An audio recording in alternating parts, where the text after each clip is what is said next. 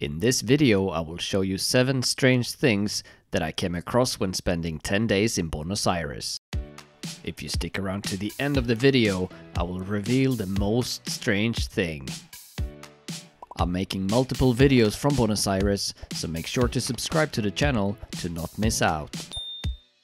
Okay, let's jump straight into it and start with the list. Number 1 on the list are the dog walkers of Buenos Aires. They are found all over the city, and it's not rare to see one person walking over 10 dogs at the same time. This guy has 13 dogs on his leash.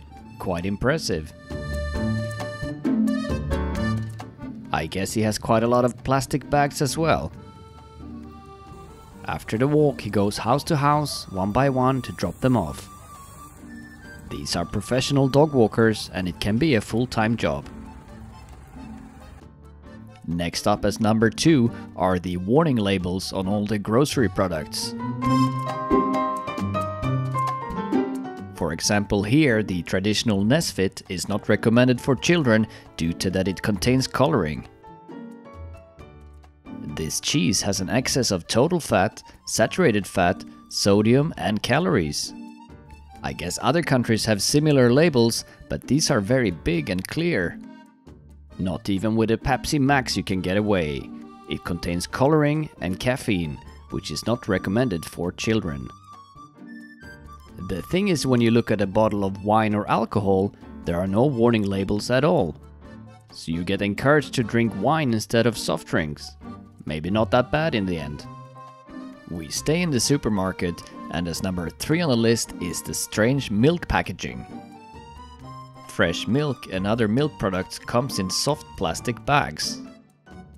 I guess there is a way to use them, but it doesn't seem very convenient. Oops, excess sugar. Number 4 on the list are these benches that are scattered around the city.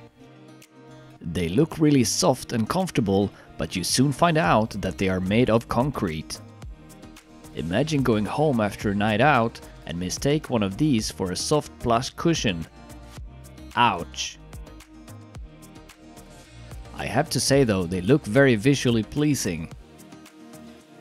This next one is also a bit strange. A lot of larger residential buildings in the city has a TV screen outside with a live security person displayed.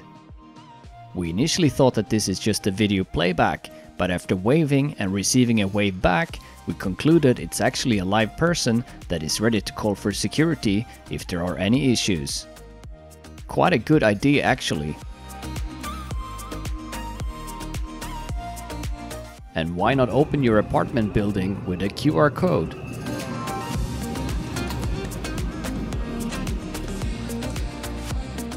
As number 6 on the list, we encountered problems in cafes and restaurants getting change back when paying in cash. It seems like they often keep it and expect it as tips. I'm happy to pay tips for good service, but don't just take my money without asking. One day we waited 10 minutes to see if they would bring the change back, but they didn't. When asking, they said something like, "Oh, you wanted the change back?" We're not talking about very small amounts, and this happened multiple times. Let me know in the comments if you've had similar experiences. Finally, as number 7 on our list, we're heading to the city airport called Park. Here's the thing, if you fly from Buenos Aires to the wine district of Mendoza, normal liquid restrictions apply to your hand luggage. But when you fly back from Mendoza to Buenos Aires, you can carry up to 5 liters of alcohol and wine in your hand luggage.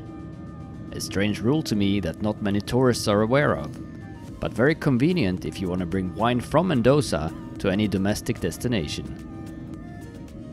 That concludes this video of 7 strange things in Buenos Aires.